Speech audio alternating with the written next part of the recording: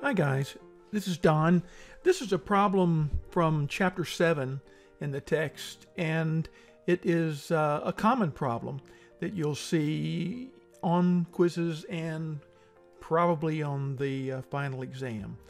And it has to do with a proportion problem. And we know this because the problem statement says the EPA claim more than 29%, percent being a proportion, have stopped buying a certain product because of environmental concerns. In a random sample of 1,020 customers, you found 40% have stopped buying. That's your sample proportion. And at alpha 0.01, do you have enough evidence to support the claim?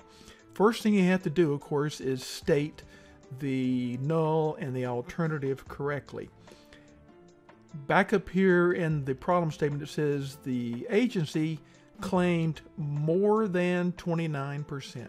Remember, I gave you the little table, and when you've got the statement of more than, that is a greater than symbol, and because it's not an equality, that means the claim has to be the alternative, and it's a greater than symbol.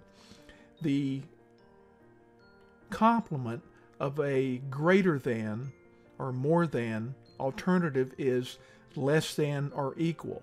And the proportion that we're concerned about is the 29% that the agency said is the proportion.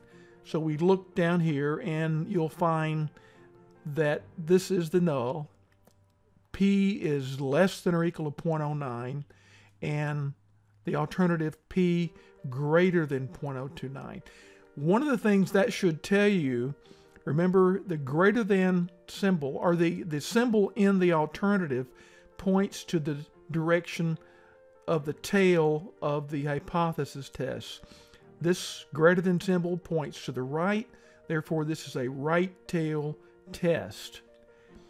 Okay, I'm going to jump down here. We've got a question that gives you three graphs, and remember I said it's pointing to the right, the greater than, so that means this graph right here, our z sub 0 or z critical, is going to be on the right side of the standard normal curve of 0, so that gives us this right-tailed exclusion area. Okay, how do we get the critical value? Well, you can again get that using StatCrunch. And because this is a quiz, I don't think we have StatCrunch listed here. So I'm going to go to StatCrunch.com, and I'm opening StatCrunch and bringing it up. So we've got StatCrunch here, and we want to know what the critical value of z. Well, we've got an alpha of 0.01, so let's go into Stat, Calculators. This is a normal, and it's a right tail test, so we get the red area on the right side, and our alpha is 0.01. Click on Compute, and it gives us our sketch, which looks very much like the one we've already selected, and rounding that p-value, that test statistic, is x greater than or equal to 2.33, and that indeed is the answer. Okay, we want to know what the standardized test statistic is, and we can get that by actually running the hypothesis test. Now this is a proportion stat, one sample with summary. And I'm going to get this other one out of the way, bring it up. We need to know the number of successes. Now we don't have that with us. We know that we sampled 1,020 customers, and 40% have stopped buying the product. You can use your calculator. What I do is put my 1,020 there, my sample P of 0.40. I'm going to go to Data, Compute, expression, build, and I'm going to go double click on variable 1 times variable 2. Okay, I'm going to call that successes. I can spell that correctly anyway. And you can see that we've got 408 successes. So I just put that into my dialog box. Observation was 1020.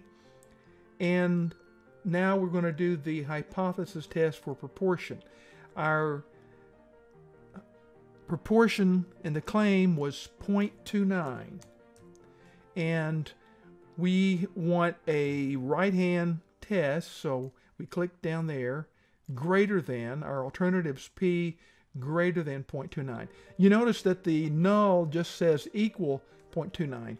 That's just due to the math of it, that if the test is significant for equal 0.29, then it's also significant for everything less than 0.29.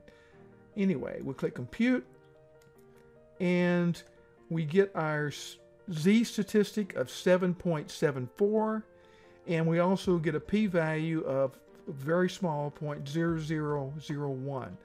So that, just using the p-value, we can decide to reject the null. But again, if we look at our, let me get that down there, rejection region, we can see that 7.74 is way, way, way, way to the right out there. So it's definitely in the rejection region for this test.